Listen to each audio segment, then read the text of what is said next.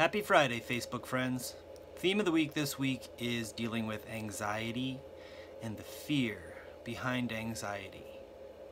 Anxiety is, I think, of the fight, flight, or freeze response, and it's often an internal response. People can become aggressive or want to run out of the room, or they can shut down and not want to talk at all, which is an indicator that there's anxiety happening, an uncomfortable feeling, and it's described best, I think, as unexperienced fear. The feeling right before fear on the spectrum of feelings. If you're afraid, you know what you're afraid of.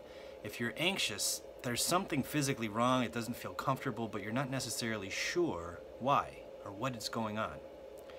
So, in counseling my clients about fear, about anxiety, I ask them the inevitable question, what is your biggest fear?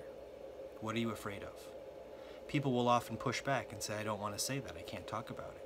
But when they do, then we can take it apart and we can find out if the fear is rational or if it's irrational and maybe an emotional-based fear of something related to something in the past or something like that. So what I'm saying is, once we can carefront the fear behind anxiety, it makes it easier for us to focus.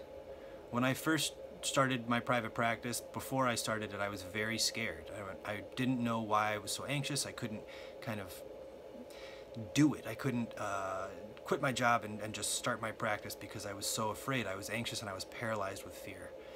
And I was talking to someone about this and they said, you're afraid because you don't want to disappoint your parents. That's why you're so anxious. That's your fear. And they were right. So I hope I haven't disappointed my parents. By the way, happy Mother's Day, Mom. I hope you're proud of me. I hope all the mothers this weekend have a great Mother's Day. Confront those fears if there's anxiety, because oftentimes I think our fears are irrational. Have a great week, everybody. I'll see you next week.